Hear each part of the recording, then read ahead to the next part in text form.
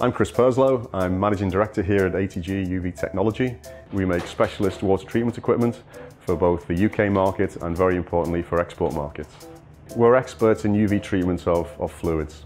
This could be treating the London Olympic swimming pool. Basically, our equipment is an instant, non-chemical kill of bacteria in water and other fluids.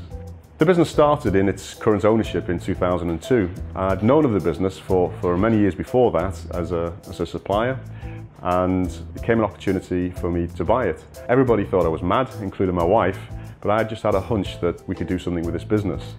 And thanks to the great efforts of the team, we moved on to win a Queen's Award. Had a delightful day at Buckingham Palace meeting the Queen, accepting the award for export. The impetus for export was really internally led. We realised that we had to do it to grow. We knew there was only one route, and export was it. There were skills and knowledge areas that we didn't have. We realised we needed help, and that's where the bank came in. I met Chris at ATG UV about a couple of years ago now. Instantly clicked with Chris, both mountaineers and climbers. A photo is up in our workshop of me on the summit with one of my colleagues. Simon saw it, recognised it, and from then on we got on very well because mountaineers love mountaineers. And then found that from there we could really have really in-depth conversations about how Chris and ATG want to grow in export markets. We have analysed a lot of the areas of international trade with them and the different business disciplines. We introduced additional specialists to them and given them the confidence to further grow into new markets. So what Natwest did for us was, first of all, help us understand what the various mechanisms were, tell us the risks, and also then how they could help us through it.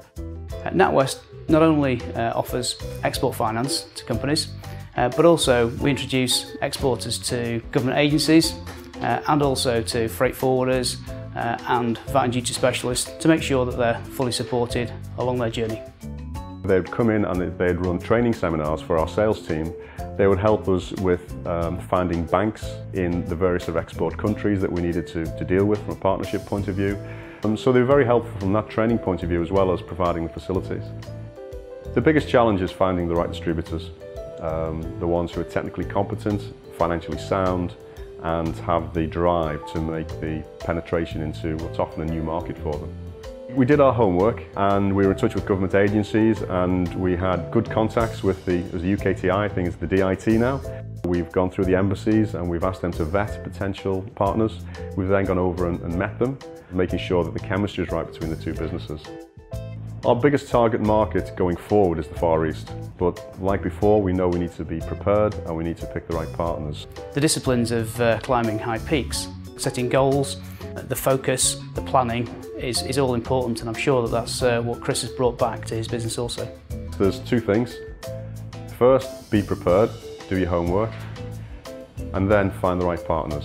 Whether that's the right distributors, whether it's the right bank, your partners are absolutely critical.